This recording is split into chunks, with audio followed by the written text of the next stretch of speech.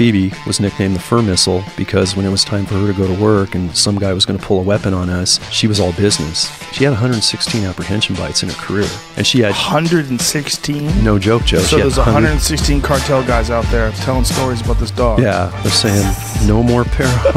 I've been bit too many times. No.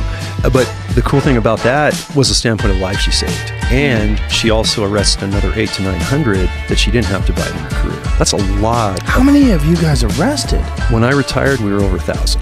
Wow. In 5.5 years. And these are all guys that are armed, all guys that have knives or guns, you know, that you're not getting bit unless, you know, you're a deadly force threat on some level or a significant threat. Phoebe saved my life, Brian's life, and all these other operators because she engaged a guy that was pulling a Russian automatic pistol on me, and I was the support for Brian. I was basically his canine handler. Had she not been on that guy on a bite, Joe,